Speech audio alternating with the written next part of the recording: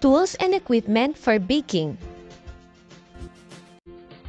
Producing high-quality baked products requires the selection of right tools and equipment. It is important to utilize each tool and equipment properly to produce desirable and standard results. Here are the 5 classifications of baking tools and equipment. Measuring tools help in measuring baking ingredients accurately. Bakewares are used to cut and shape ingredients and baked products. Mixing tools are used to evenly combine and disperse 2 or more ingredients. Cutting tools are used to cut and shape ingredients and baked products. Miscellaneous tools are intended for particular purposes that plays vital roles in baking. Examples of measuring tools. Measuring spoons are used to measure small volumes of ingredients. Measuring cups are used to measure dry ingredients. A measuring jar is used to measure liquid ingredients. Kitchen scale provides more accuracy in measuring ingredients that usually measures in metric system. Thermometers. Oven thermometer is used to measure heat inside the oven. A candy thermometer is used to measure heat while preparing sugar syrups and caramel. A kitchen timer is used to measure the baking or cooking time of foods. Bakewares. A tube center pan has a hollow removable centers used in baking chiffon cakes. Muffin pan has 6 or more molded cups used for baking muffins and cupcakes easily and evenly. A jelly roll pan is a shallow rectangular pan used for baking rolls. Bundt pan is a round pan with scalloped sides used for baking special cakes. Cookie sheet is a thin, flat metal pan that has no or only shallow sides to bake a variety of baked products.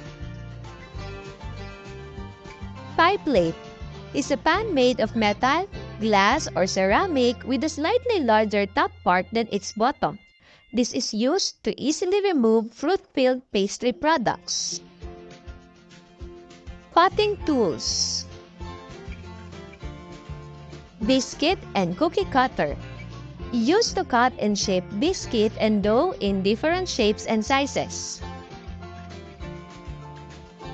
Pastry wheel is a round blade knife used to cut dough and seal edges of pastry products. Paring knife is used to cut fruits and vegetables into different sizes. Grater is a tool with perforations used to shred cheese, chocolates, and other fresh fruit ingredients. Kitchen shears, used for various cutting and trimming procedures. Mixing tools.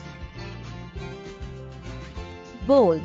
It is made of stainless steel or glass that comes in graduated sizes with sloping sides used to contain ingredients being mixed. Pastry blender is made of wires held attached to a handle used for cutting in shortening in the preparation of pies and biscuits. Rotary egg beater is used in manually beating eggs or whipping cream. Wire whisk is used to beat or whip egg, butter, sugar, and cream. Electric mixer is a baking equipment that allows fast and easy preparation of baking mixtures. Wooden spoon is also called mixing spoon that comes in various sizes that may be used for different types of mixing. Miscellaneous tools. Oven. It is one of the most important equipment in baking that is used not just for baking but also for drying and heating mixtures. Food processor is an equipment with blade inside used for chopping, slicing, shredding, mincing, and pureeing ingredients.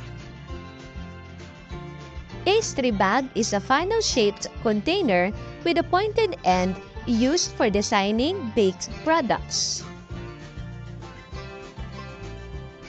Pastry tip is a pointed metal or plastic tube connected to the opening of the pastry bag used to form desired designs on baked products.